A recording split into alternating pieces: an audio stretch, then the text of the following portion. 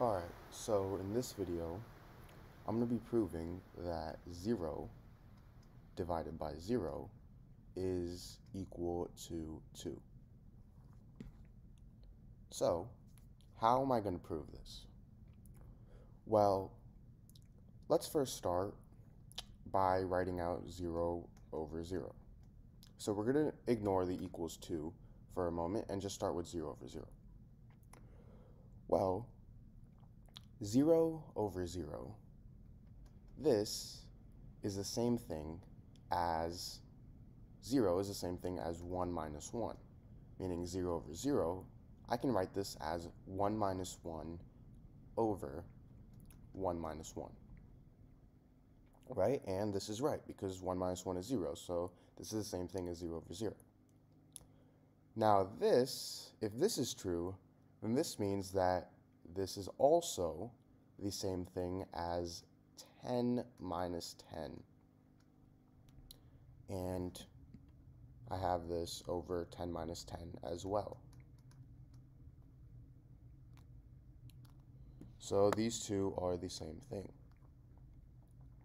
And if this is true, then this is also the same thing as 100 minus 100. So I have 100 minus 100 over 100 minus 100. So because all of this is true, now I can start by making things a little more complicated. So let me rewrite this over here. I have 100 minus 100 over 100 minus 100. And now I'm going to change things up a little bit. 100 is the same thing as 10 times 10, right? So for my denominator, I'm going to write this as 10 times 10, because 100 is 10 times 10, minus, I have 100 again, so 10 times 10 again. And for my numerator, what I'm going to do is, well, 10 times 10, that's the same thing as 10 squared, right? So for my numerator, I'm going to write 10 squared minus 10 squared. And the reason why I did this is because if I have something in the form a squared minus b squared, this is equal to a plus b times a minus b, right?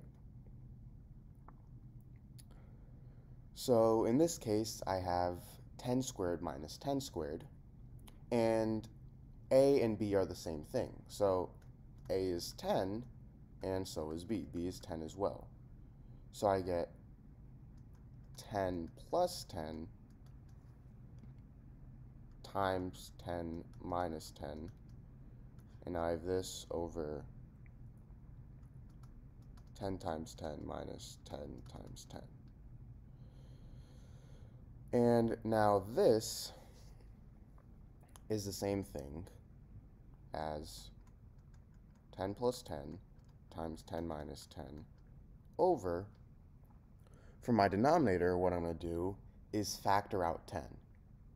So if I factor out 10, I get 10 times, well, 10 times 10 divided by 10 is simply 10. And again, 10 times 10 divided by 10 is 10 again. So I have 10 times 10 minus 10. Now from here, what I'm going to do is cancel out these two 10 minus 10s. So if I cancel these two out, I get 10 plus 10 over 10. And, well, 10 plus 10, that's 20. So I have 20 over 10, and 20 divided by 10 is 2. So there, I just proved that 0 over 0 is equal to 2. So, obviously, 0 over 0 is not 2, so where did I go wrong? Well, I went wrong right here. Remember how I canceled out the 10 minus 10 over 10 minus 10? Well, what is 10 minus 10? 10 minus 10 is 0. So that's saying that 0 divided by 0 is 1. And I can't cancel these two out because 0 divided by 0 is not 1. So that is wrong. And 0 divided by 0 is not equal to 2.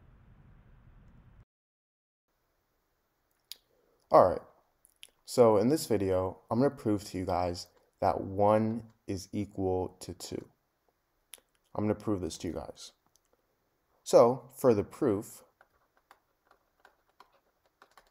I'm going to first start with a variable a, and I'm going to let this variable a equal to another variable b. So all we're doing is saying we made two variables, and we're saying that they're equal to each other. Now, if a is equal to b, then this means that a squared is equal to a times b, because at the end of the day, b is a, so a times b is a squared. So a squared is equal to b. There's nothing wrong with this.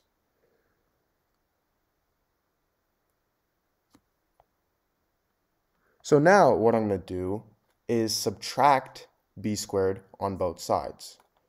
So I'm going to subtract b squared on both sides. So I get a squared minus b squared is equal to a times b minus b squared. And there's nothing wrong with this as well. All I did was subtract b squared on both sides. Now, here I'm going to use a property for a squared minus b squared. So if I have something in the form x squared minus y squared, this is equal to x plus y times x minus y. This is a property of algebra. So I'm going to use this on a squared minus b squared. So it turns into a plus b times a minus b. And for a times b minus b squared, because both of these terms have b in them, I'm going to factor out b. So I get b times a minus b. Now, notice how I have a minus b over here and a minus b over here. So I'm simply going to cancel these two out. So I get a plus b is equal to b. And remember how a is equal to b. So I get b plus b is equal to b. B plus b is 2b. So I get 2b is equal to b. And if I divide both sides by b, these two cancel out, these two cancel out. So I get 2 is equal to 1. So I just proved to you guys that 2 is equal to 1. Now, there is actually an error in here. And what I want you guys to do is comment where the error is. Comment where the error is in the proof. And I will like the comment that gets it right. So thank you guys for watching. Please make sure to subscribe, leave a like, and share this to any friends or family.